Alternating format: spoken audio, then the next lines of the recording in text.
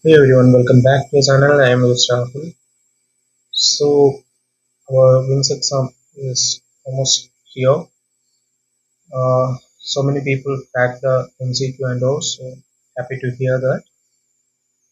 So in last week I posted some hands-on questions based upon some discussions with the previous candidates who cleared digital. So based on that I provided Spring Boot, Django, Mern, and Mean hands-on questions. So, uh, if you have any query or doubt regarding those, you can just ping me. I will help. And in this video, I will just discuss how uh, we have to attend for the main exam and what are things we have to be aware uh, while doing the hands-on for T4 Spring Boot. So let's start. So if you are new here, subscribe my channel for more coding contents and all. So here what I am going to discuss is based upon one of the previous question asked. That's the visa management question asked in one of the hands-on. So it's somewhat a simple one, even though some people still don't know how to go with some conditions like uh, DB operations, whether it will be data loader or SQL or which all files they will give uh, field or what all things we have to write the enter methods, and also all these things we will discuss in today's video. So let's start. So this is the one of the problem, as I mentioned, visa management. So here the thing is why I mentioned that it's somewhat simple, because here only one table is there for uh, the visa fields.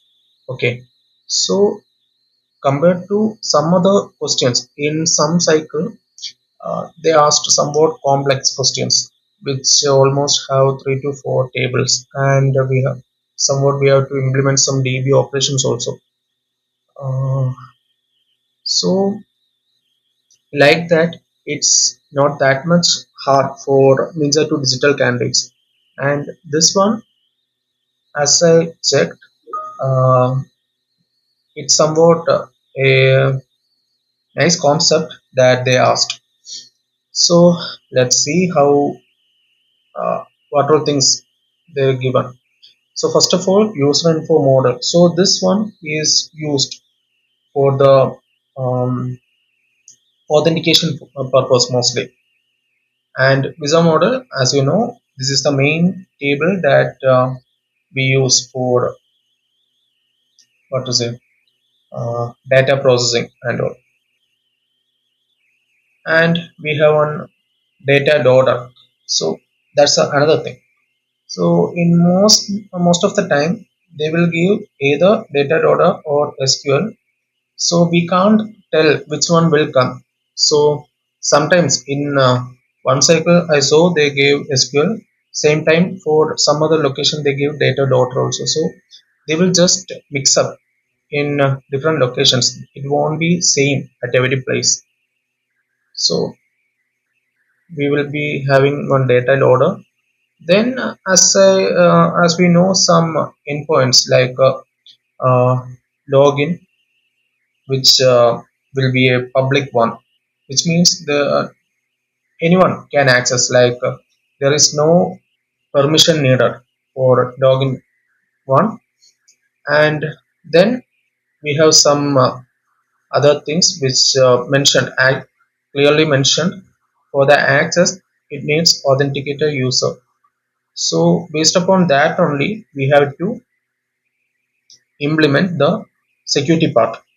Okay, and in the CRUD also, the main thing, the um, simple thing that you need to know, if you know CRUD operation, okay, the only thing you have to learn security part, because in the CRUD part only one thing you have to write before doing a CRUD operation is the authentication. Authentication is somewhat two or three lines of code. Like if the particular user, when you uh, open this API, when a particular user is trying to access that, if that access having that authenticated authentication, uh, then only you will get the access. Like that, only two or three lines of code will be needed in the CRUD part. And the remaining will be same that you done for the prerequisite and all. And uh, the mostly the same thing that they will we have to write in JWT are the security config, user info, user detail service. These three mostly we have to fill the same only. This JWT filter, JWT service. So these things we have to write the same thing only. There is no major changes in other codes also. The change will be mostly in the permission section, which means in this part the security filter chain, there only we have to add some security check. Other than that, there is no requirement for what to say, uh, change anything. Mostly everything will be similar. If you understand, if you learn one code, you will get to know what to write for the remaining uh, exams also, and so on. Okay, so another thing, you might be seeing some classes here like auth service, application service, and user info, user detail service, something like that you might be see here. But when it comes to exam time, hands-on time, some classes might not be there. At that time you might be get panic and you might be think like, why this method is not there, if do I need to create another. So you have to understand one thing: there is no need to create a new method or anything for a ninja to digital candidate. Okay, so for them it's somewhat simple. You just need to go through other folders also, because these particular methods might be given in some other uh, uh, files. So at that time what you have to do is just use that method and call that method behalf of the methods that the files that we have currently in our project. Okay, so main thing that you need to know is what particular method is doing for particular function. So this is the only thing that you need to know while you write in the hands-on. Mostly the security config page won't be that much tough, but you have to implement this one. And some 2 or 3 days back I got one message from one user, like he got doubt whether we have to implement the traditional way or using lambda. Actually using lambda method is somewhat good, because it's easy to read, and if you get one error or any other issue, it's easy to understand why I'm getting this error. In uh, well, for what to say, for other cases like the JWT filtration, auth filter, it's nothing but we are just authenticating the JWT that we are processing, we are getting after processing the user data. And these are the things. So the another thing, which all files will be uh, given before the exam, for the exam, which you no need to write. So mostly this authentication request response type folders, you no need to write anything. Then DTO, then entities. So these files there is no need to write any what codes. Everything will be implemented. So if you have any doubt like is it fully implemented, you can just go through that. Even though till these cycles I didn't saw that we have to write anything extra for entities for digital candidates. And another thing that you have to write codes mostly in the config package data loader.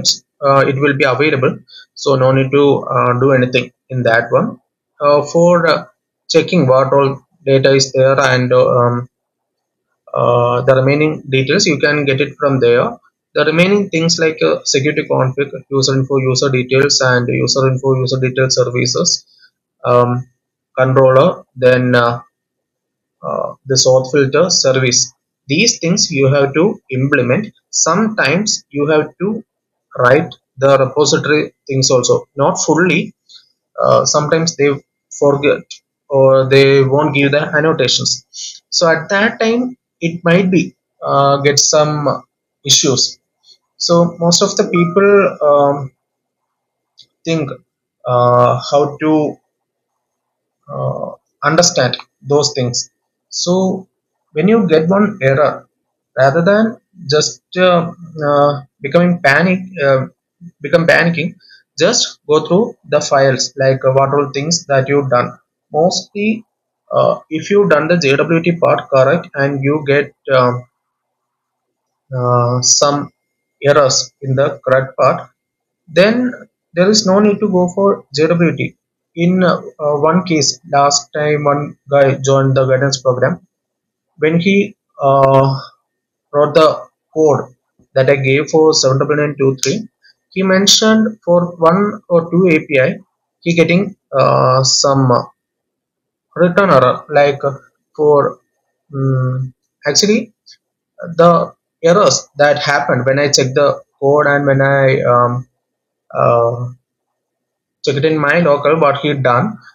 I found that rather than he what to say, he made some mistake. He wrote the JWT part entirely correct. So those things it's is perfect. So when I checked the correct part, the issue was there. So in correct part he didn't give the endpoints clearly. So because of that issue, his entire not entire, even though that was not an error, it was just a failure. Like the endpoints only get some mismatch. For 200 it's 400 like that. So at that time he made some um, slight change which caused the entire uh, things to work in that way. So while you doing, if you are good at JWT also, while you are going for CRUD, first you have to know whether you are writing the correct thing for the authentication, then only go for the um, CRUD operations. Okay, so these are the things regarding hands-on part. So when you get in the hands-on exam, uh, try to start with the security part only, because if you write the security part at first, it will take up to mm 30 to 40 minutes if you understand, if you learn those things clearly. In the uh, last previous few codes that I shared, that I clearly mentioned what all codes we have to write and all. So some things, see this function, there is nothing we have to write, it only um, wrote the code. So these are the things that we don't need to take care. Okay, so try to start with the security part. Mostly start with user info, user details, detail service, then like that go. So then it will be easy for you to finish. Otherwise when you start with the correct operation, then you will get errors. You won't understand why the errors are coming, because first we have to do the authentication, then only we can go for the um, hands-on sorry, the correct CRUD part. Otherwise it will be a mess. Most of the people do that way. If you don't know security part, okay, then what you have to do is in controllers there, as I showed, there is one API which there is no need of any security. You can just start there. For people those who don't know, security part. Okay, if you know security, if you know those things to write, just start with there. Otherwise, your time will extend. Means, as I mentioned, if you start from that, it will end within 30 to 40 minutes. If you mix up like a security one or two you wrote, then you go to CRUD part, then again security you go, then it will be mess and you won't get the touch. So try to solve one and then go to another. Otherwise, uh, you won't be able to finish it within 1.5 hours. So digital candidate, it's 90 minutes. Okay.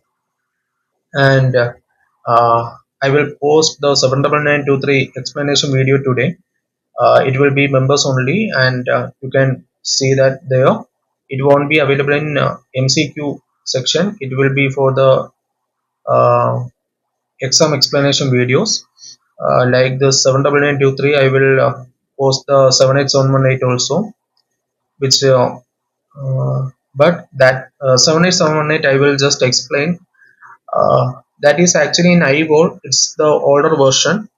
In the newer version, as I every time I mention only the security part, it's somewhat some slight changes will be there. Also in the entities, they will use Jakarta for the latest version. These are the some slight changes um, we have for 78718. So I just explained 78718 with respect to the older version, and at the end I explained for the latest version also. So these are the things with respect to that. Um, so these are the things. So if you have any doubt or any queries like uh, for hands-on for T4 Spring Boot, you can just ping me. I will help. So that's it. See you in next video. Thank you.